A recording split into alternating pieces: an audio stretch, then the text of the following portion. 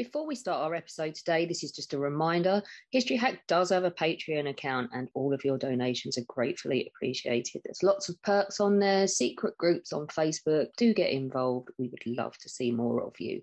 Enjoy the episode today. Hello and welcome to another episode of History Hack. I'm very excited because we're doing Badass Women, Zach, aren't we?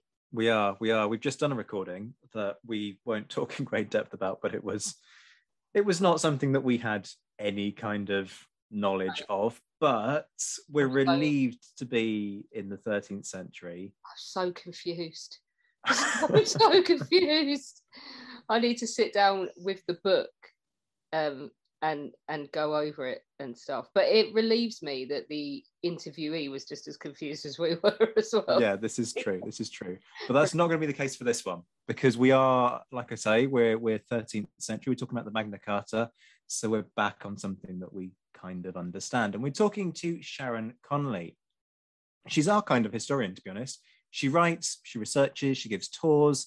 She does a little bit of everything, really. Lately, she's been obsessing over medieval women, and the result is her latest book, Ladies of the Magna Carta, which looks at women of influence in 13th century England, which I've always been a bit kind of irritated that we've sort of ignored this. So I'm glad that we're doing this today. Sharon, great to see you. Welcome to History Hack. How are you? Thank you. I'm fine, thank you. Thanks for having me. Do you know one thing we do need to do? So this is not, Zach, this is pedantry of the highest order. But Sharon, it's not the Magna Carta, is it? No, it's Magna Carta. So you have, why is it Magna Carta? And that this is like, you know, when we did the thing, Zach, and you can't say the Mayans, you say the Maya, not Maya. Do we need to edit that out? Have I just been a moron? No, the second time this morning. Let Sharon tell us why it's not the. Just think it's because it just means Magna Carta just means Great Charter. It's not actually, although it does refer now to this particular Magna Carta, it just means Great Charter rather than the Great Charter. So yeah. So when I first did the book, I did have it as Ladies of the Magna Carta, but then when I started reading up on it, nobody else was calling it the Magna Carta. So, and there are a few of them. There isn't just the 1215 one. There's a 1225 one. And so basically, Zach, in the real world, no one's going to give you grief, but in the medieval historian world, they're screaming at their devices right now. So I'm going to be hunted down by angry medievalists. Okay, yeah, that's good to know. So if we'll get Eleanor Janiger to fight your corner, because no one's going to mess with her. The only worry about being hunted by angry medievalists is they do have some great torture devices and ideas and things. So it is a worry because they know all the ways to kill people. But I'm not being funny. I'm a crime and punishment nerd. We flog people. So, come at me with your torture devices, medievalists. Zach's all about the torture devices. Well, I'm a great one for modifying that hot poker. And I have threatened my husband with my curling tongs. But no, definitely cut that out. Damn, that was going to be really fun. All right, can we... Alex has done her bit of pedantry. I want to do my bit of pedantry. So, Disney's King John. Please tell me it was Disney. I haven't screwed that up. It is. I love him. So we've got this lion sucking his thumb. It's embedded in Alex's brain. It's embedded in my brain. I even used it to teach and occasionally had students turning around to me going, but that can't be real because the King of England can't have been a lion advised by a snake. Thank you, Einstein, for those contributions. But in terms of that kind of image of King John as the incompetent fool, how fair is that? And to what extent is Magna Carta as a result of incompetence and loss of control or other processes altogether? I don't think he was totally incompetent. He was ruthless. He was paranoid.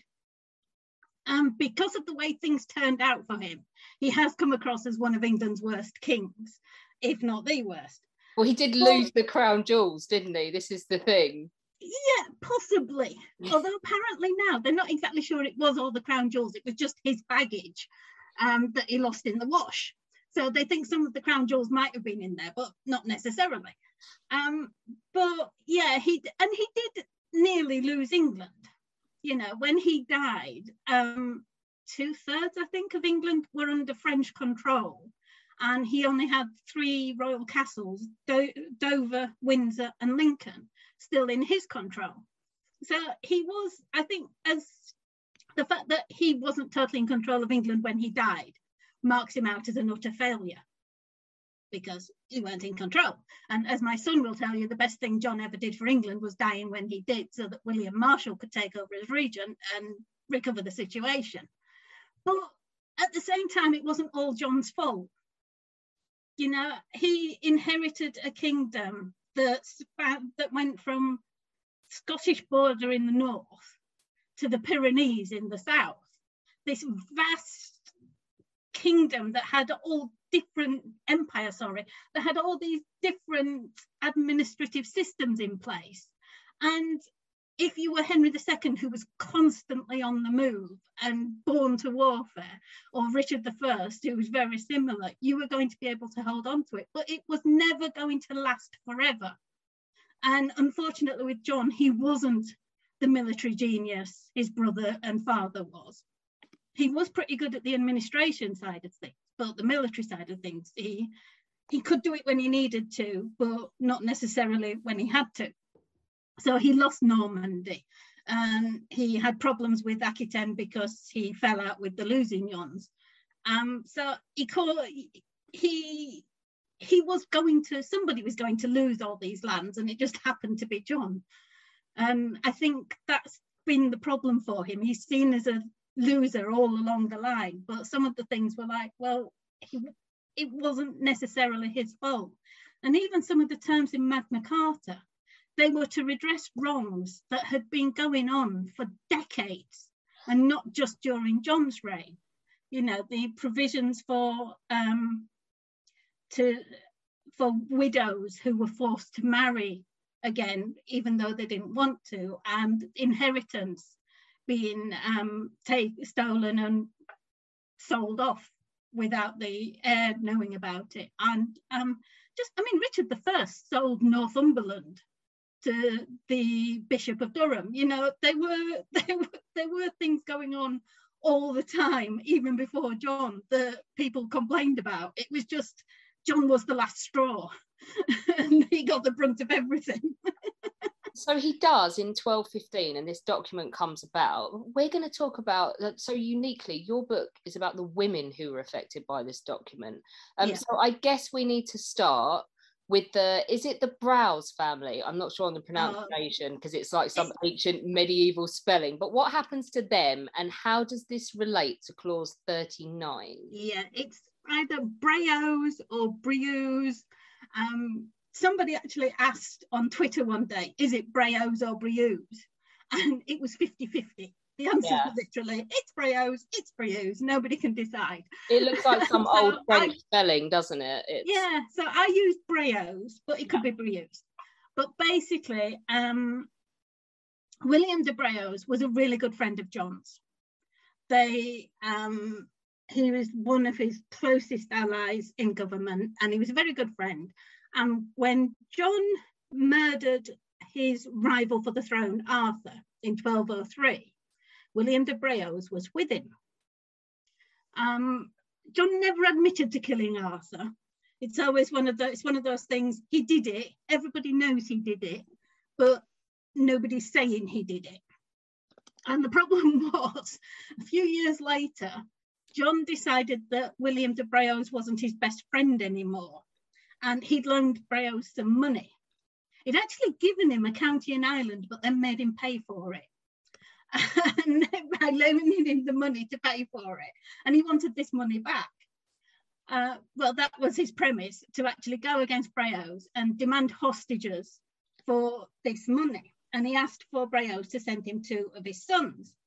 He wasn't in, Matilda was, basically, and she answered the door and she said, I'm not sending my children to that man. He can't even look after his own nephew, so he's not getting hold of my sons, or something along those lines. And apparently William berated his wife and said to her, what have you done? You signed our death warrants by saying this to John.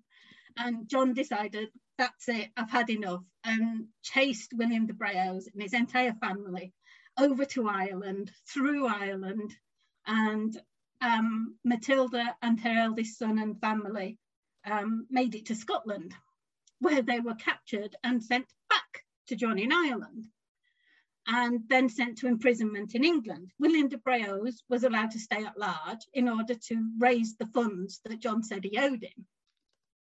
But instead of trying to raise the funds, which he knew he couldn't do anyway, he disguised himself as a beggar and took ship to France. So leaving poor Matilda and their eldest son, William, in John's charge. John actually had Matilda brought to him and said, "You owe me this money, your husband's gone, you pay it." And she said something like, "I've got £15 in gold to my name and nothing else. You're welcome to it, but that's not going to do it." And so John imprisoned her and their eldest son, William, who was about 30 at the time. When I first read the story, I thought of it as her being about 30 and a 7-year-old boy, but no, she's about 50 at this point and her son's about 30. And they were imprisoned either in Corfe or Windsor Castle. I've never been able to work out which. Nobody seems to know. It's one or the other, but we don't know which.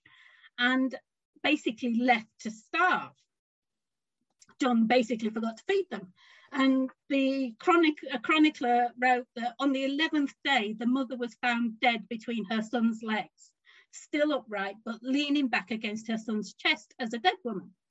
The son, who was also dead, sat upright, leaning against the wall as a dead man. So desperate was the mother that she had eaten her son's cheeks. And it's just this horrible thought of this 50-year-old woman trying so desperately to stay alive that she's actually eaten into her son's cheeks. All the rehabilitation you did of John at the beginning of this podcast. Look at Zach's face. He's like, "I'm not buying if I don't give a crap if he's good at administration. He's a monster." But that's the thing. It's like, that's the problem with John. There's this thing where he does do some decent things, but his treatment of Arthur and his treatment of Matilda de Braose is just so totally horrendous. It's like, well, you know, what you see it all the time these days, don't you, where they say somebody was good at this, but no, he was a bad husband, or she beat her children. And then it's like, no, it's just like, no, he literally starved Matilda de Braose to death. But that's where clause 39, where the inspiration of clause 39, because 39 is, "No man shall be taken, imprisoned, outlawed, banished, or in any way destroyed, nor will we proceed against or prosecute him except by the lawful judgment of his peers or by the laws of the land." Because she was in prison. It annoys me that it says no man. Yes, it's about a woman. Yeah, same here.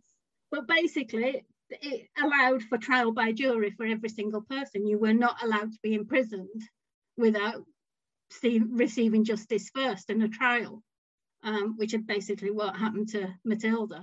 So her death brought that about, and that's still the basis of our justice system today.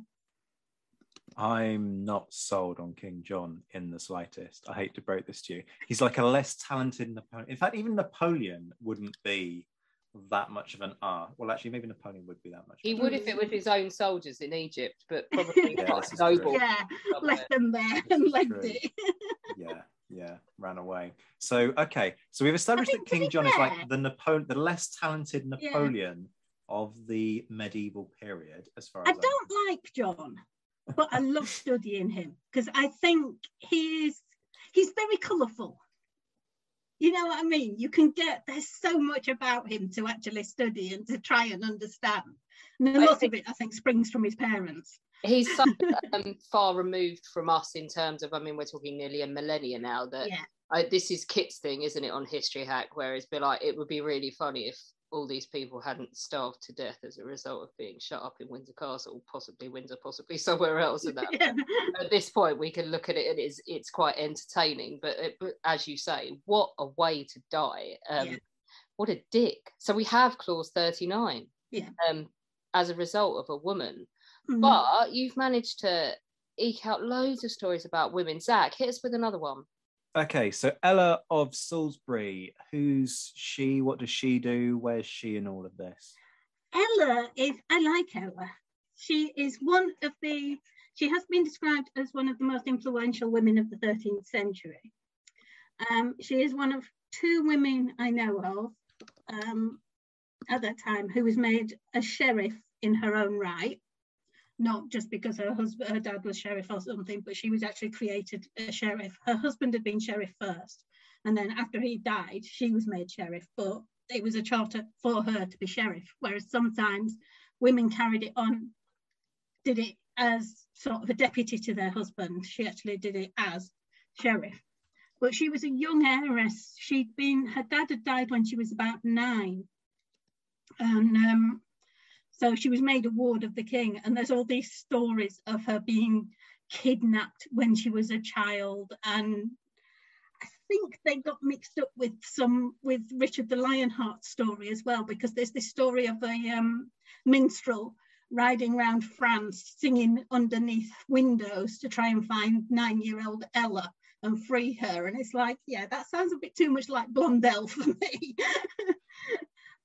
And she was made a ward of the king, so it is very unlikely she was ever kidnapped by grasping relatives to keep hold of her money. She was married off within a year of her father's death to the king's brother, William Longspay, who was an illegitimate son of Henry II, because she was Countess of Salisbury in her own right. Longspay needed money, lands and a title, so it worked both ways, except Longspay was about 20 at the time, I think, maybe even 30, I can't remember it offhand. And Ella was only 9, so he sort of had to wait for her to grow up a bit before they could be husband and wife. But they do seem to have had a good marriage, and they had 8 children, 4 boys and 4 girls.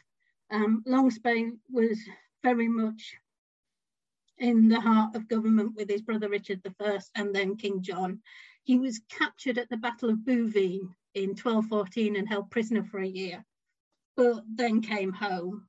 In 1225, he went off to Gascony, I think it was, he was supposed to be going to, and ended up shipwrecked, and nobody knew what had happened to him.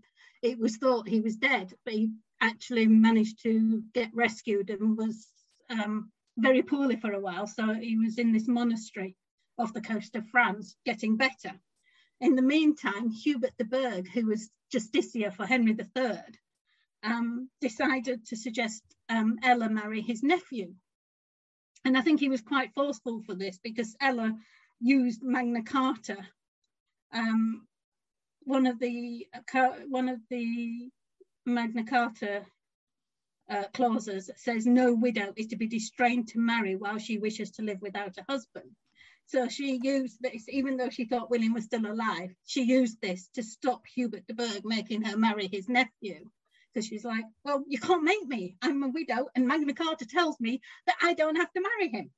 And they actually got taken to court when William got back. Hubert de Burgh and his nephew were taken to court for trying to force Ella to marry. And they had to admit guilt and apologise and all that. But then, William died the following year. And as I say, Ella became Sheriff of Wiltshire until 1228.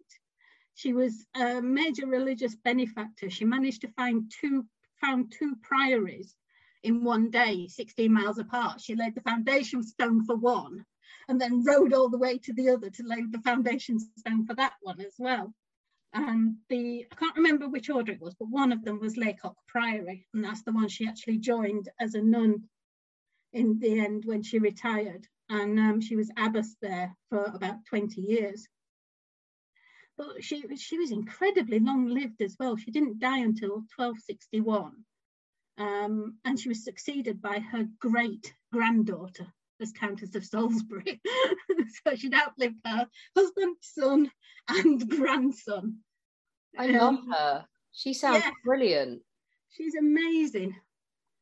I really like her. You've already mentioned William Marshall. Just quickly for people who don't understand who he is, he's a big cheese in this period, isn't he? But we want to talk about his daughters. Yeah, Marshall he's known these days as the Greatest Knight, thanks to Elizabeth Chadwick and Thomas Asbridge, who both named books The Greatest Knight about William Marshall. He was known for his loyalty and integrity.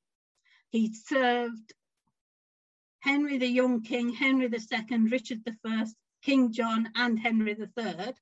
So he served 5 kings. And he died when he was about in his early 70s. So he'd just been in a life of service. And he'd married, Richard I had allowed him to marry Isabel de Clare, who was Countess of Pembroke. She was the daughter of Richard Strigel, I think that was his name. And they had land in Ireland and Wales. And he was made Earl of Pembroke. They had 10 children between them, 5 sons and 5 daughters. And with 5 sons, you would think that the daughters probably didn't matter. But in the story of England, their daughters became important because none of the 5 sons had legitimate sons of their own. So the earldom and the titles would eventually pass to the daughters. The eldest daughter was Matilda Marshall, and she was married in about 1214, I think it was, to, let me get this straight, Hugh Bigot, the son of the Earl of Norfolk. The Bigots are ever so funny because they have Hugh Roger, and I can never remember which one's which. We've just had all of this with Constantine and Theodosius, haven't we, Zach? Oh, don't get me started. So she married Hugh. The problem was Hugh and his father were on the side of the rebels. So poor Matilda had this thing where she was on the side of the rebels because her husband and her husband's father were, and she was and they were holding Framlingham Castle against the king. Her father was on the side of the king. And you have this with both the eldest daughters of William Marshall. His other daughter, Isabel, was married to Gilbert de Clare, who was one of the 25 barons named as the guarantors of Magna Carta. Matilda's husband and father were 2 of the other 25 barons. So you have this horrible situation for this family where, I mean, poor William Marshall, 2 of his sons, I think William and Richard, were also on the side of the rebels as well, but he stayed staunchly, because of his integrity, he stayed staunchly on the side of King John, even though John distrusted him terribly and wouldn't actually allow him the privileges due to his rank and exiled him to Ireland for about 8 years, I think it was. But he stayed on John's side. But, so you had this thing where Framlingham was under siege. There wasn't actually a battle or a siege. They basically, the defenders sent to the Earl and said, can we give up because we're being surrounded by the king? So they surrendered the castle. In the castle was young Roger, Matilda's young son, who was about 5 years old, I think. And so he was suddenly in the custody of King John. Luckily for Matilda, her father was on the side of King John. So you have this thing where she and her husband are the rebels. The king's got hold of their son, but luckily, because her father is on the king's side, her son's going to be safe. She's not got to worry about what happened to Matilda de Braose or Arthur, because she knows that John needed William Marshall. So he's not going to do anything to hurt William's grandson. And in the end, William was the one who had custody of his grandson anyway, because when John died, he became the regent and he was in charge of everything. But and you have these, like I said, there were 5 daughters. Isabel was married to Gilbert de Clare, and then she married Richard, Henry III's younger brother. And you have Eva Marshall, who was married to William de Braose, who was Matilda de Braose's grandson. But he was the one who ended up being hanged by Llewellyn the Great, because he was found in the bedroom with Llewellyn's wife, Joan, King John's illegitimate daughter. Oh dear. Yeah, exactly. And the thing is, he was there because he was marrying his daughter Isabella to Llewellyn's son David, and the marriage still went ahead. And there's these letters from Llewellyn to Eva saying, look, I know I've hanged your husband, but it might be an idea. This marriage, I don't mean anything against you, and this marriage could still go ahead. It would be a good marriage for both of us. What do you think? Sort of thing. Right. Right. So we're both slightly gobsmacked by that. Now there's only... I am paraphrasing, by the way. That is I love it. Probably a couple of forsooths in there, and the odd my liege or something. We haven't got off to the best start. Yeah, exactly. Christmases are going to be a bit awkward for the next couple of years. Yeah. I'm sure we can get through it. Okay, so there's one clause only in Magna Carta that refers to... Is it very specifically to women, or is it that it refers to very particular individuals? Tell us about what it is and what it's aiming to do, and everything about it. Why does it come about even? None of them are mentioned by name. There are 3 women who can be identified in Magna Carta. One is in the security clause, clause 61, which is the Queen, basically, Isabella of Angoulême. The other is in the other 2 are in clause 59, and they're the Scottish princesses. They're the sisters of Alexander II of Scotland, and they've been in English custody since 1209 and the Treaty of Norham. Part of the deal of the Treaty of Norham was that John would take custody of the 2 princesses of Scotland and arrange their marriages.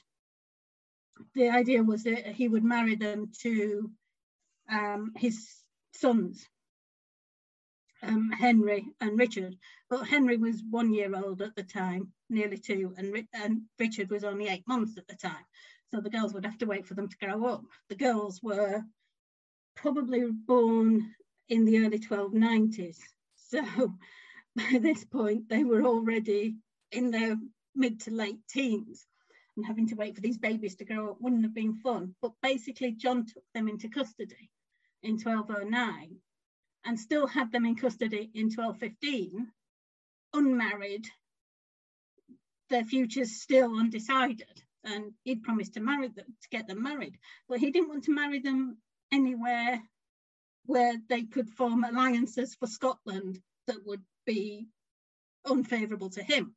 So there was an alliance suggested with France, that the eldest would marry Philip II of France, but John put paid to that because he didn't want Scotland and France allied and him sandwiched between, which is why he was like, no, I'll find them husbands in England. But by 1215, he still hadn't found them husbands. So they were mentioned in Magna Carta as part of this agreement. There were other hostages as well from the 1209 treaty, and these people he'd kept in custody for 6 years, and the Scots wanted them back.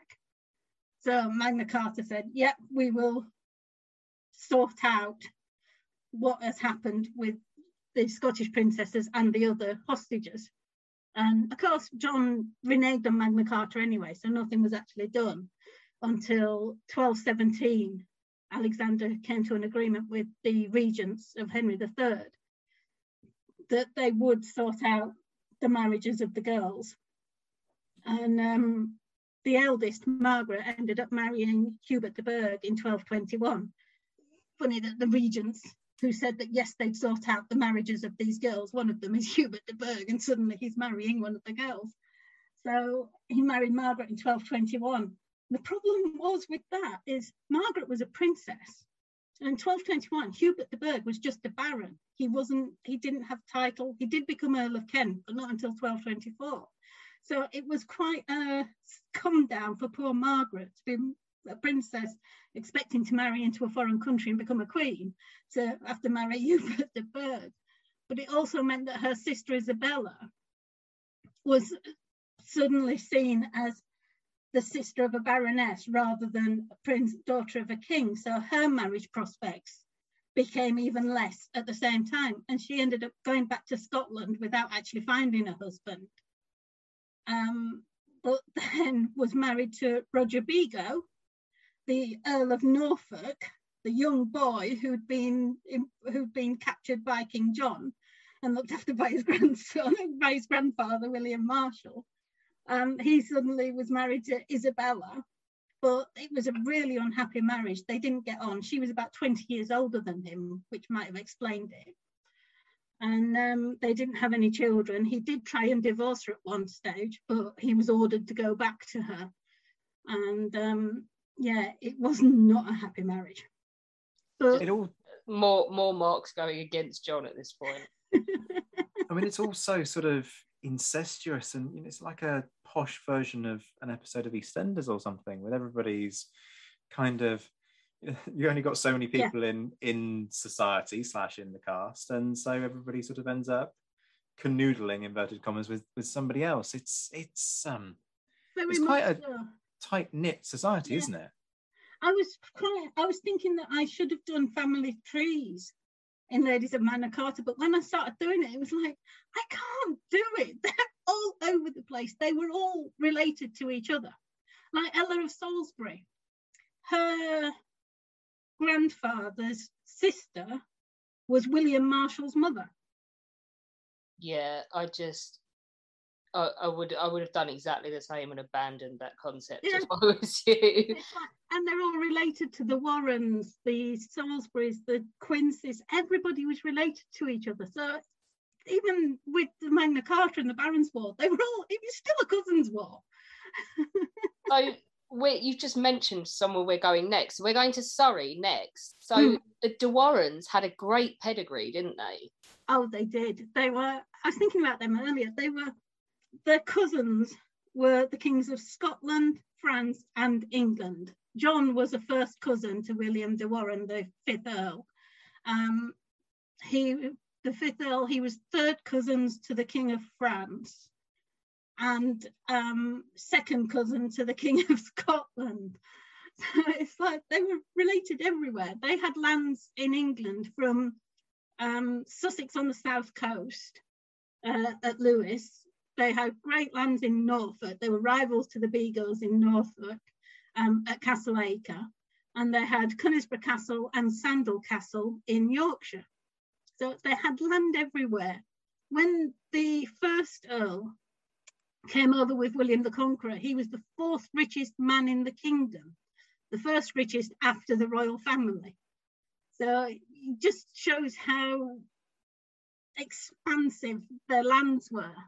And Isabel de Warren, who was the 4th Countess, she was married first to King Stephen's son, William of Blois, and then Hamlin Plantagenet, who was a half-brother of Henry II. So they've got all these family ties. And then into that, you have, this is not going to endear you to John. I was going to say, is he about to come sweeping in and be a dick again? Well, he is the father of the illegitimate son of one of the daughters of Hamlin Plantagenet. Of course he is. We don't know which daughter. It's either Ella or Isabel. But yeah, they appear to have had a bit of a canoodle and produced this son, Richard de Warren, or Richard of Chilham, who was himself a waste of space. And started selling off his wife's lands and things.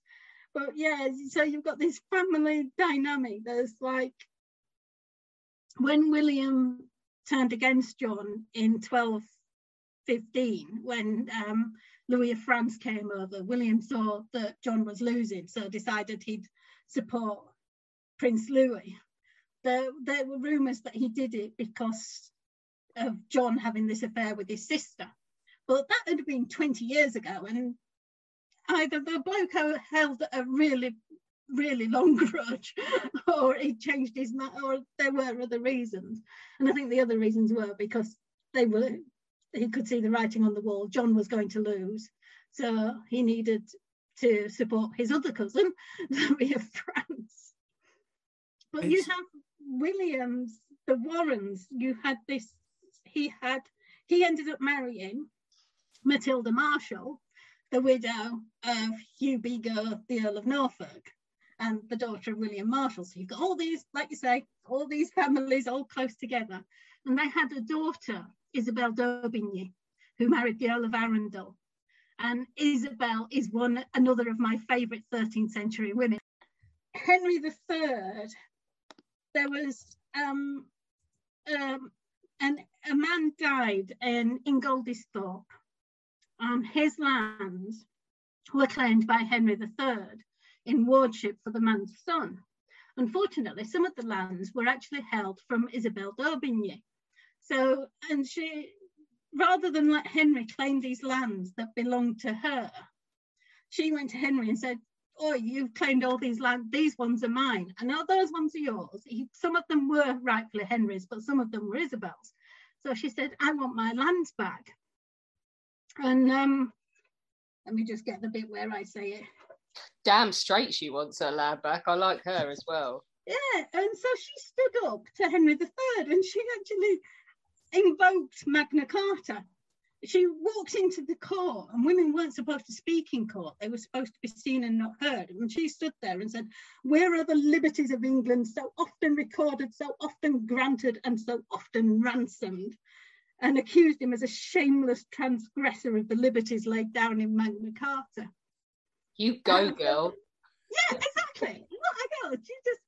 So when she had to write to Henry again to say, she was awarded the lands and the money, but they weren't paid to her.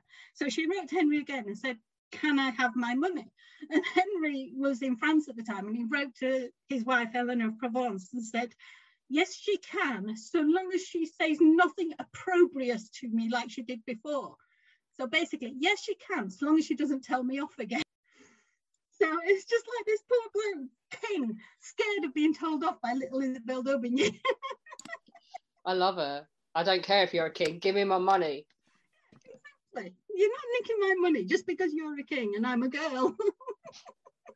Are you perhaps related, Alex? You know, I was listening to that thing about how women were supposed to be seen and not heard, and just, can you imagine if by some freak of time travel all of the girls from the History Hack crew were suddenly deposited in that room and told to keep their mouth shut? How do you think that would play out, especially after they started, like Beth started drinking mead? Yeah, you'd probably all be tried as witches or something, wouldn't you? Yeah. Women had to be clever in those days. Yeah. We had to know our place, and we had to know how to use our strengths. But I love that you've found all of these women who nonetheless had agency and just demanded it for themselves. Should we do another one? Let's talk about Isabella of Gloucester. What's the story there? Does she just go and slap the king in the face or something? Are we just kind of building? Poor Isabella. She was married. She was the granddaughter of Robert of Gloucester, who was the half-brother of Empress Matilda. And when Henry II was alive, he was handing out all his lands to his sons, but didn't have anything for John. So he decided the best way to deal with John, to give him some lands, was to marry him to Isabella of Gloucester, because she was a great heiress. She had two sisters, and in those days, if land was inherited by a son, it stayed together. If it was inherited by sisters, by girls, then it was split equally between them. But Henry III organised it so that Isabella got all the land and their two sisters were disinherited, so that all this land could then go to John. And so John married Isabella. Problem was, the Archbishop of Canterbury turned around and said, "Yes, but you're cousins, so you can't. If you're married, that's fine, but you can't go to bed. Basically, you can't have sex." He told them that they weren't allowed to. So poor John and Isabella were in this marriage where they weren't actually allowed to be physically intimate with each other, because the Archbishop of Canterbury had told them so. But for John, there were all these lands, and he wanted the land. So they stayed married until John became I think Richard I wanted John to stay married to Isabella, because then he couldn't be a threat by going off and marrying a French princess or something like that. So it suited Richard that he stayed married to Isabella. Problem was then when John came to the throne, he needed to get rid of Isabella because he wasn't allowed to sleep with her, which meant he couldn't get an heir. And they had spent some time together, but most of his illegitimate children had been born either during his time with Isabella or before. So it was like, it wasn't a happy marriage. So he got rid of Isabella as soon as he could. Within about a month or so of becoming king, he divorced Isabella. But he didn't want to give up her land. So he divorced Isabella, but he kept her. Oh, like a pet, basically. Yeah. He sent her to Winchester, and he held her for, I think it was 14 or 15 years in all. What? I hate this man, I really do. Looking after her lands. And then when he married Isabel d'Angoulême, who was about between 10 and 12 at the time, some people suggest she was only about 10 years old. She was certainly no older than 12. She was actually given into Isabella of Gloucester's custody. So Isabella was basically a surrogate mother to her former husband's new wife. Oh, so we're going to move on to Isabel of Angoulême now, Yeah. Who is basically the 13th century equivalent of Katie Hopkins. Why is she so unpopular? Oh God, I had a really hard time writing about Isabel because at first I felt so sorry for her. You know, she was this 10-year-old child married to a man 20 years her senior. Who's a git. Mm-hmm. And sent to live with his ex-wife. They didn't have children. She and John didn't have children until 1207. So I think he did leave her alone to grow up. But the chroniclers at the time, who didn't like John, actually accused him of staying in bed with her till midday and abandoning the governing of the kingdom to spend time with his wife. I don't think that actually happened the way they say it does. She was supposed to be beautiful, but she was still only 10 years old at the time. And like I say, their first son wasn't born until 1207. So for those 7 years, it suggests that John did actually leave her alone. Is this the French, the princess in, what's the film? Robin Hood, who's peering through the keyhole? Must be.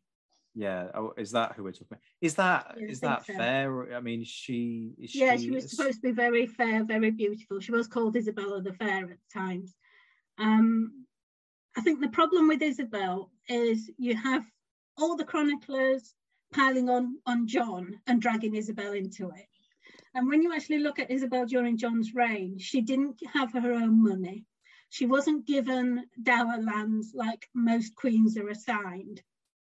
So she didn't have control of her own finances, of where she could be. She was basically a virtual prisoner of John. But the problem was when John died, she then went back to her own lands in Angoulême. And her daughter, Joan, had been betrothed at the age of 4 to Hugh de Lusignan X, who was the son of the man she'd been originally betrothed to, Hugh de Lusignan IX. So she's got her daughter Joan engaged to Hugh de Lusignan X, and she marries Hugh, leaving her daughter. Basically, she nicks her daughter's future husband, and then writes an apology letter to Henry III saying, oh, I've done this because he needed a wife who could give him children straight away, and Joan's only 10. So we need to do this because we need to protect your lands from the King of France, and that's why I'm doing it. And then eventually she even sides with the King of France anyway. So it's like, well, you didn't. She plays off Henry III against Philip II for her own advantage all the time. She's looking at her own advantage first. She's abandoned 5 children in England and then has another 6 or 7, I can't remember exactly how many, with Hugh de Lusignan, who some of whom she sends to England to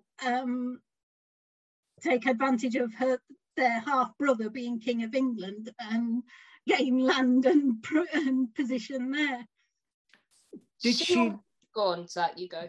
Did she learn to be this much of a git from John? You know, did he give her lessons and kind of whisper in her ear, or was it just, did it just come naturally? They seem like they were just ideal for one another.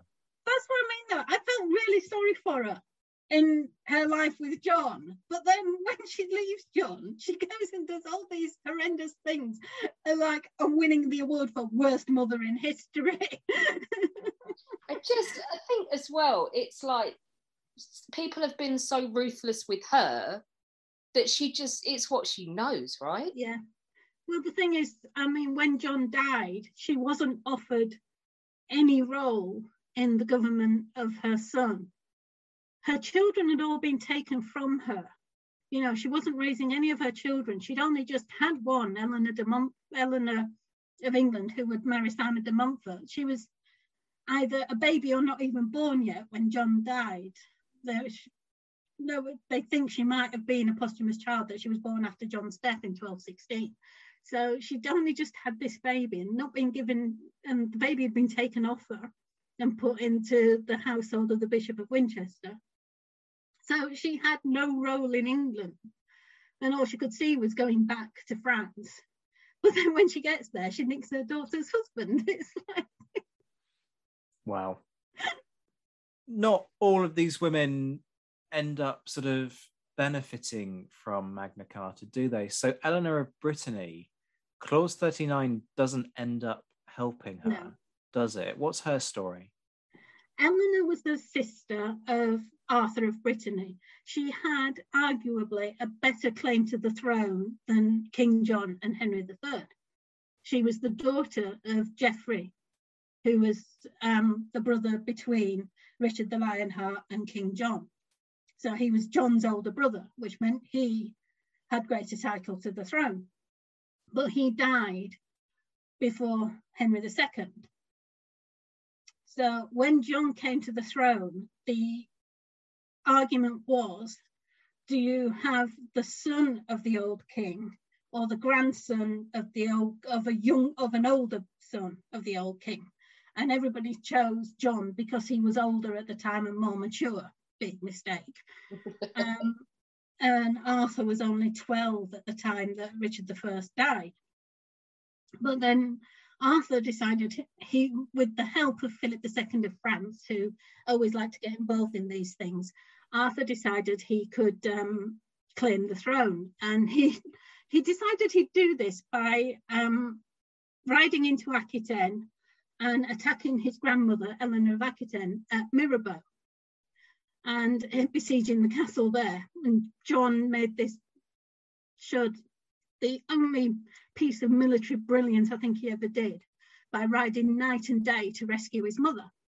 And as a result, he captured Arthur, imprisoned Arthur, and eventually murdered him.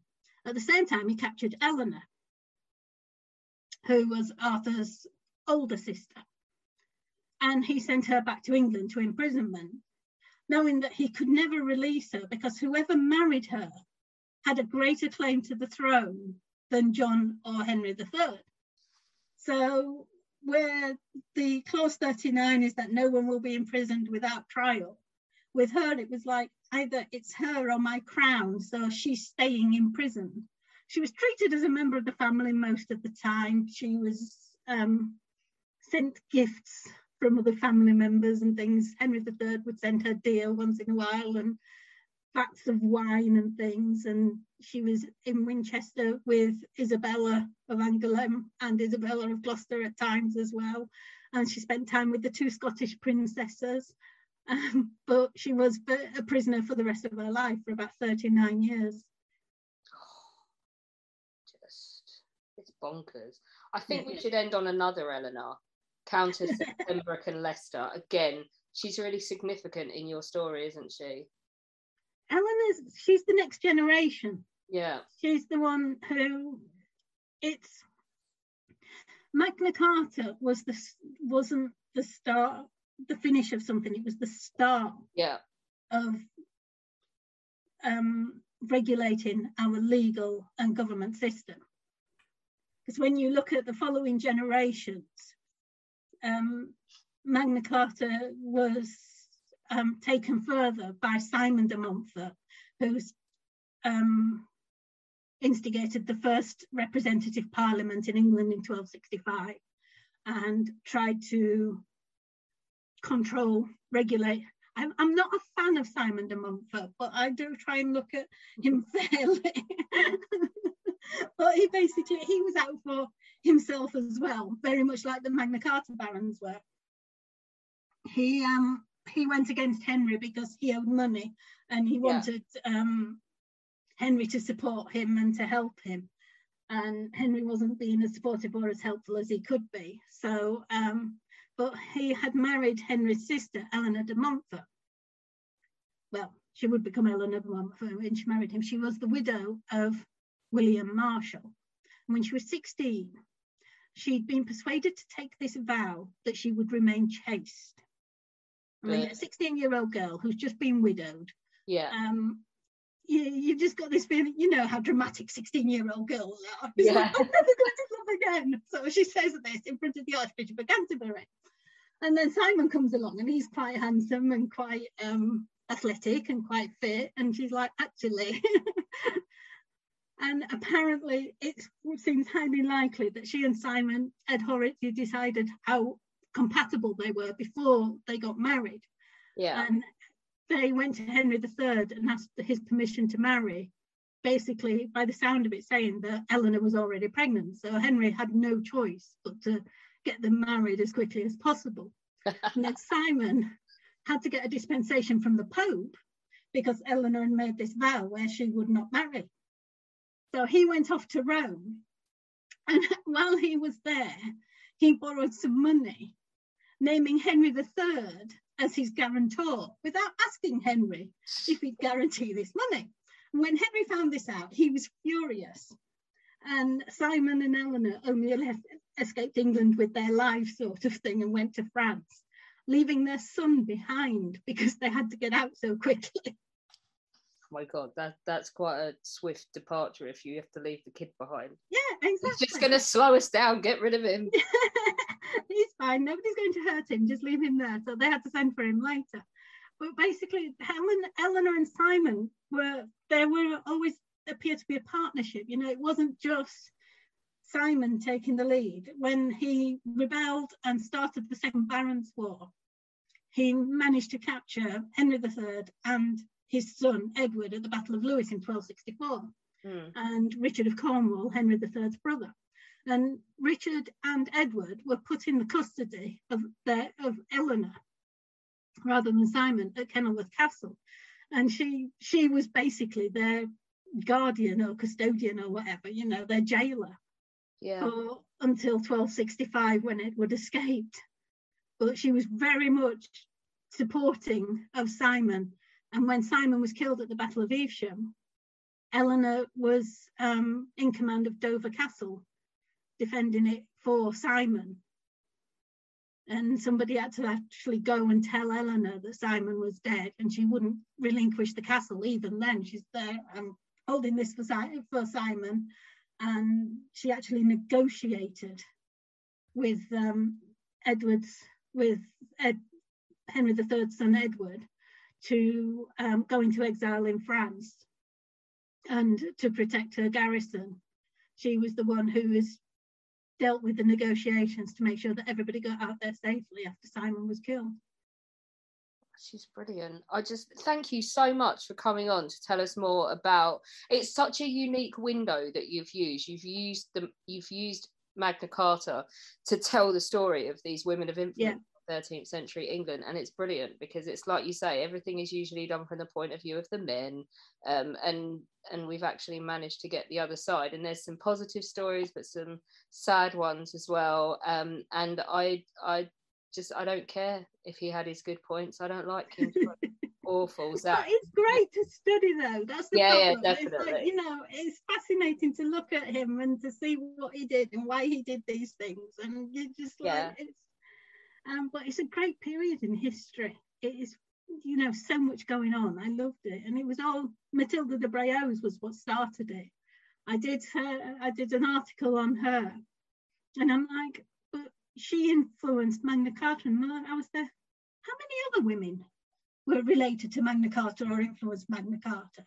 And my other great heroine is Nicola de la Haye, who held Lincoln Castle for King John. She was like, and that's my thing, why does she support John when nobody else does except William Marshall? And it's like, I think John supported her when she lost her lands in the reign of Richard I. So she stayed loyal to John after that because he'd supported her.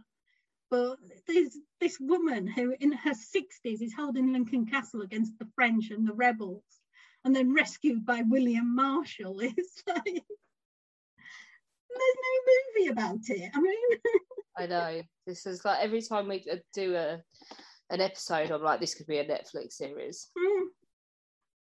Oh yeah, definitely. A series on King John's reign. That would be brilliant, actually. Yeah, I did love the portrayal of King John in that Russell Crowe Robin Hood film. The only thing I remember is how just delightfully whiny and irritating King John was in that film. Typical baby son, baby brother. Yeah.